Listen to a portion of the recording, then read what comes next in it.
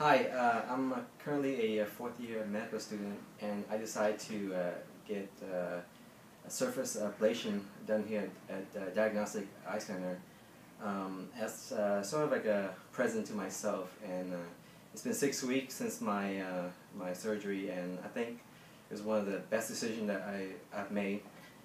Throughout this course, you have to do your research, and I think in my case, I did a lot of research, maybe more than most people would, in terms of reading up on the risk and benefits. And I decided to come here and deal with the Diagnostic Eye Center because I feel like in every surgery you have to be comfortable with the surgeon doing it.